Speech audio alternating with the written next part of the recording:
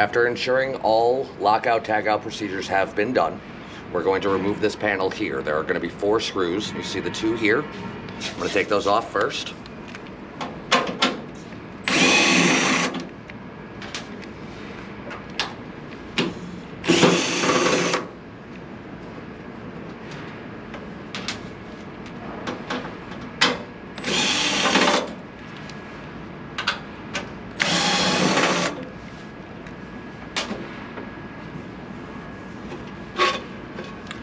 I'm going to set this panel off to the side for later.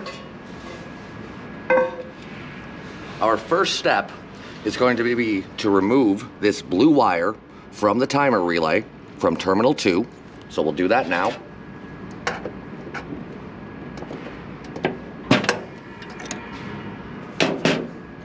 And we will reinstall this wire on the L1 side of the contactor next to the yellow wire.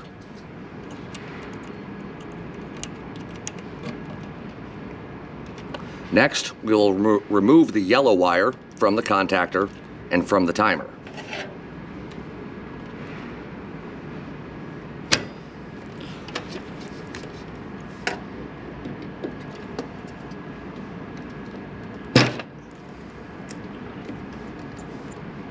At this point, this red wire on terminal 3 needs to be removed from the timer and put next to the other red wire on the L2 side of the contactor.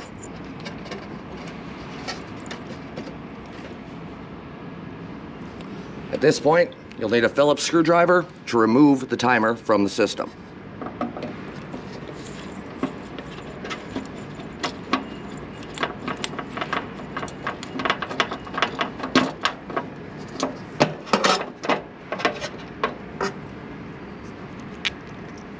Timer's removed.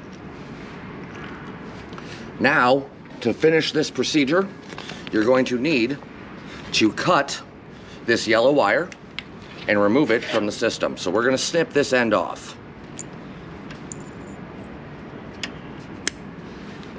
And pull it through the zip ties. This will allow us to maintain the bundling of our wiring.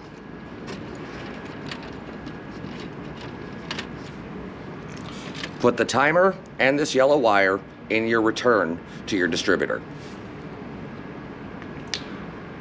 Before putting the panel back on and restoring power, you need to put a new wiring diagram over and in place of the current wiring diagram that will not call out the timer block.